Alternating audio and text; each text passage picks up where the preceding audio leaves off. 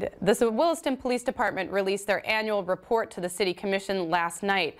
Michael Anthony joins us now with details. Michael.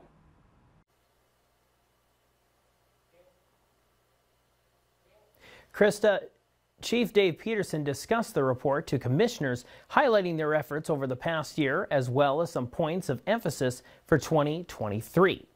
Peterson said the department took more than 37,800 calls last year, which is down compared to the previous 2 years. Police saw more crimes involving domestic violence and drugs last year, however. Peterson says they need to continue working on partnerships with other entities like the Family Crisis Shelter to help spread awareness on these issues. Just be assured that we're doing everything we possibly can to recognize how important those statistics are to our community.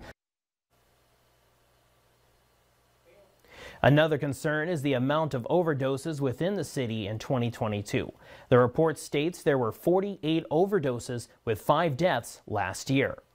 Some good news from the department, however. They added a third canine to help with searches, and for the second straight year, there were no murders or homicides in city limits. We'll send it back to you guys in the studio in Williston. I'm Michael Anthony, reporting for your news leader.